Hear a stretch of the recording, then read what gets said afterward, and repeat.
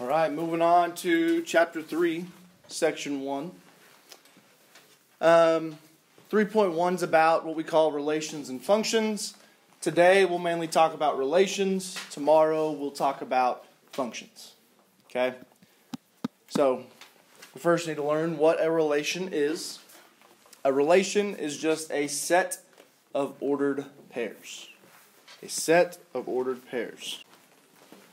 So here's an example of what a set of ordered pairs looks like. Notice sets need what we call set notation, so we use these little squiggly brackets around them. So we got our squiggly bracket, and we got our list of our ordered pairs here. So everyone got it? And we close it off with another squiggly bracket. Any questions as to what a relation is? It's just a set of ordered pairs. We good with that? Can I move on? Have you guys heard of the words domain and range before? Raise your hand if you've heard of domain and range. None of us have. Okay, thought we would have. So domain and range, we talk about when we're dealing with relations and functions. The domain is just my set of x values. So earlier we had a relation. Relations are sets of ordered pairs, correct? Every ordered pair has what type of values? X. An x and a y, right? Which one's always written first? X. X, y is always written second, correct? Always an x value, y value, x always comes first. So we can split our relation into what we call our domain and range. Once again, domain is just our set of x values. It's our set of first values in our ordered pairs because x will always come first. So we're still using the same example we used earlier. 1, 2, negative 2, 1, 3, 1, 5, 3. So, you could just use your squiggly brackets and list all the x values from your ordered pairs. What's my first x value? 1, so there's 1. What's my second x value? -2. -2, so there it is. Where's my third x value? 3. 3, fourth x value? 5. 5. So they just took all our x values and listed them in those squiggly brackets to denote a set. Everyone got that? The main way we write the domain is set builder notation right here, and this is how we write it. D stands for domain, so the domain equals the set of all real numbers x such that x equals, and then we have our x values.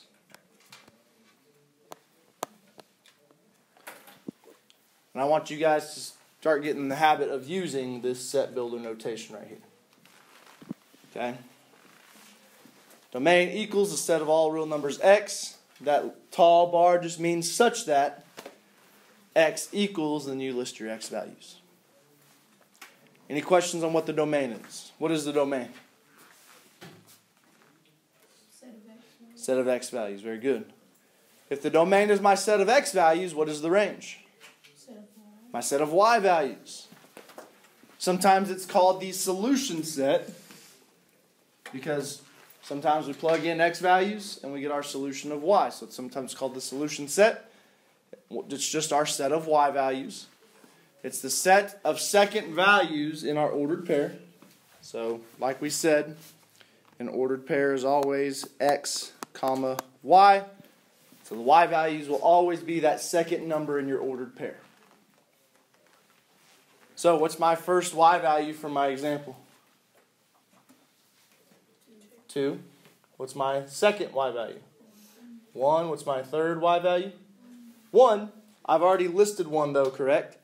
So I don't have to list it again when I'm denoting my set of y values. Fourth y value? 3. Does everyone see that?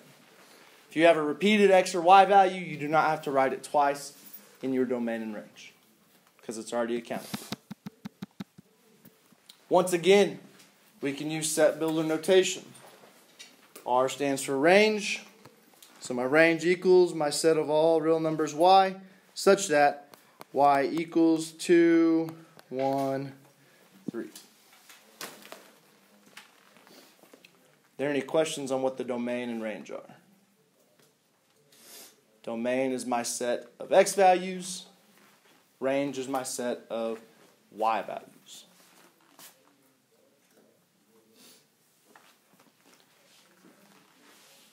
We okay? Can I move on?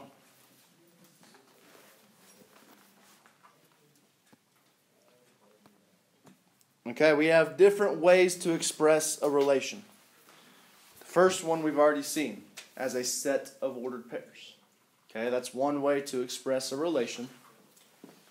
So 1, 2, negative 2, 1, 3, 1, 5, 3, with our squiggly brackets around our set of ordered pairs.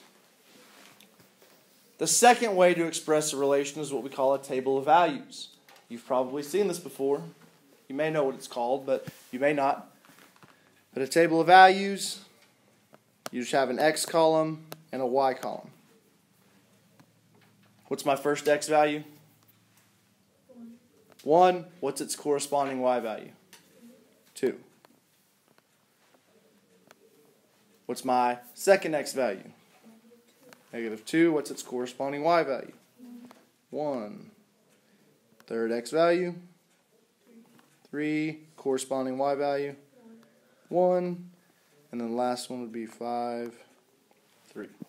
That's our table of values right there. Have you guys seen something like that before?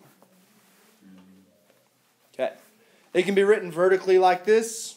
You might also see it sometimes written horizontally. Same concept though. First x value is 1, corresponding y value is 2. Negative 2, 1, 3, 1, 5, 3. That's still considered a table of values. It can be vertically or it can be written horizontally.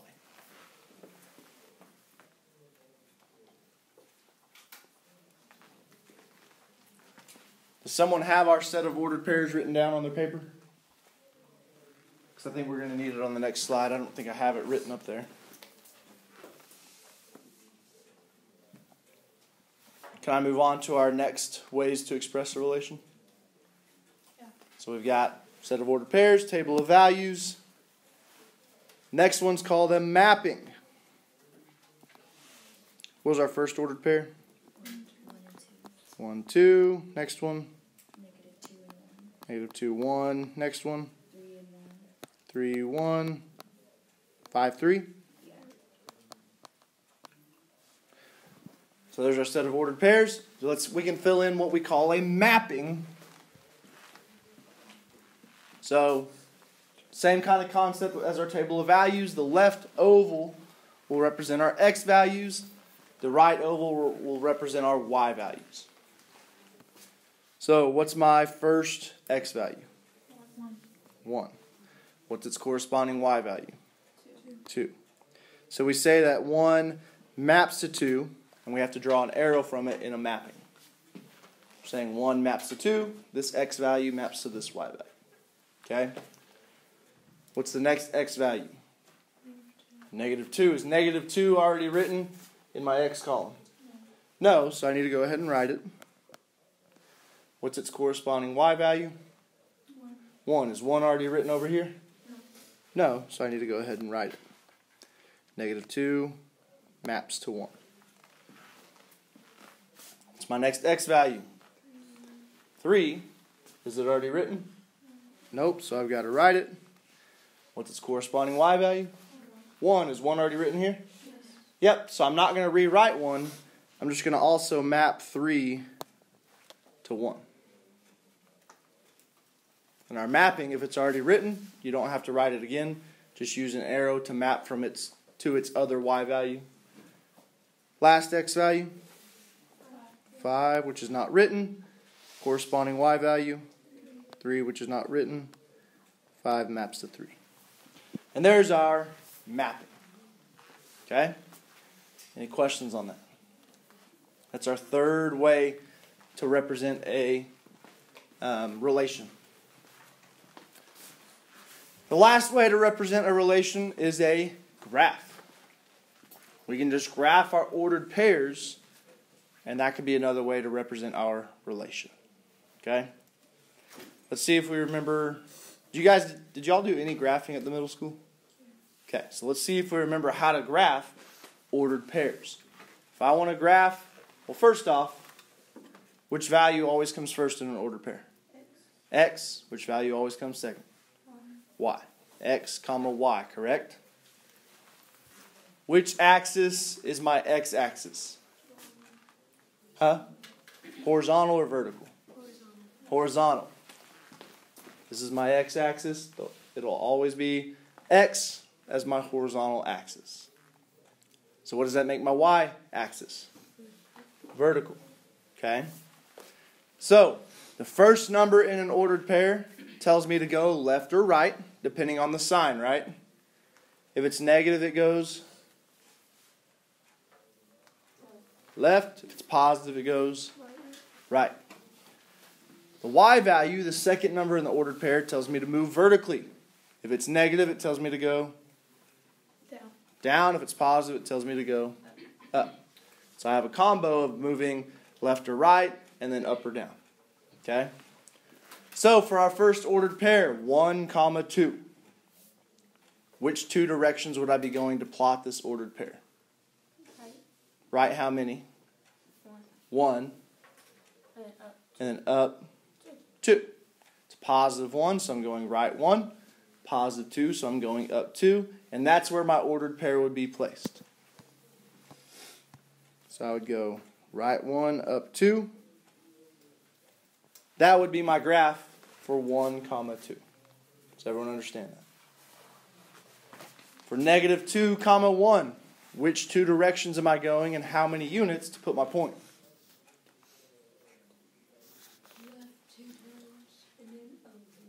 Yep. Once again, well, I haven't said this yet, but we always start at our origin, correct? Always start at 0, 0. For negative 2, 1 to negative 2, so I'm going left 2. Positive 1, so I'm going up 1. That's where I'll place my point. Left 2, up 1. Any questions about that? What about for 3, 1? Right 3. Up 1. So 1, 2, 3. 1. That's where my third ordered pair would be placed. Right 3. Up 1. How do we feel about graphing ordered pairs? Good. Hopefully good. Hopefully we all feel good about it. And then 5, 3. Which direction first? Right how many? 5. 1, 2, 3, 4, 5. Up how many? 3. 1, 2, 3.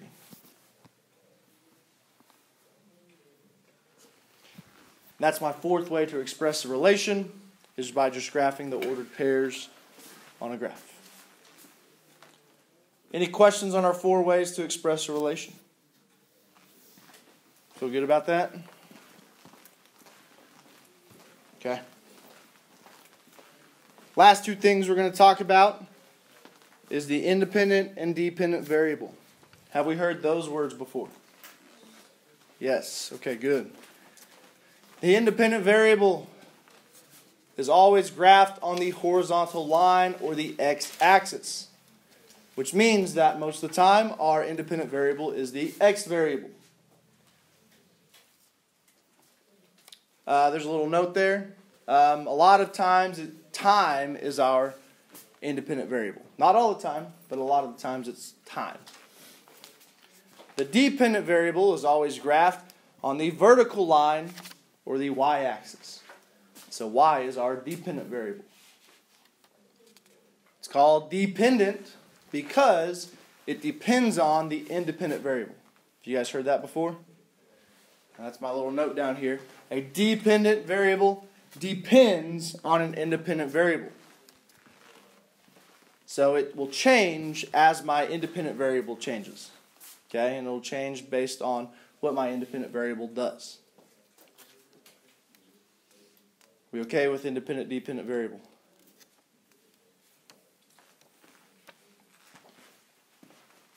On the next slide, I'm going to give you some scenarios And you're going to tell me what the independent and dependent variable are in those cases. Okay? To kind of give us a chance of looking at that and kind of getting the hang of independent versus dependent.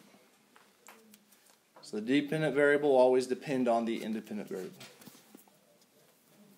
So let's do this little activity real quick. Kind of an activity. Just asking you guys questions. Okay. If you work an hourly job, you get paid so much money per hour, right? And you might get paid like every 2 weeks. So, let's say tomorrow's payday. I'm going to get my paycheck. What's going to be my independent, dependent variable in this case? How many hours I worked is what? Is what? The independent variable.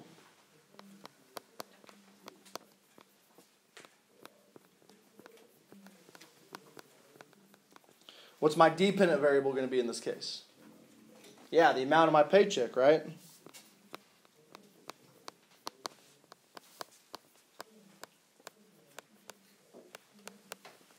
So the amount of money I get on my paycheck depends on how many hours I worked for those 2 weeks. Does that make sense? Everyone okay with that? Okay. You guys don't drive yet, but you're getting close to it, right? You guys close to getting your permit? Right? No? Some of us? But you're a few years away, at most. With a driver's license comes responsibility. There are speed limits, correct? If you drive over the speed limit, what could happen?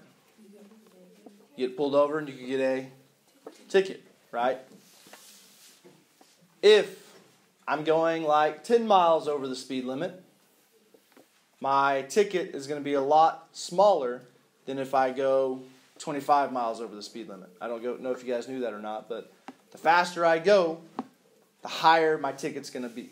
Does that make sense? So in that scenario, what's my independent, dependent variable? The independent variable is how fast you're going. Yeah.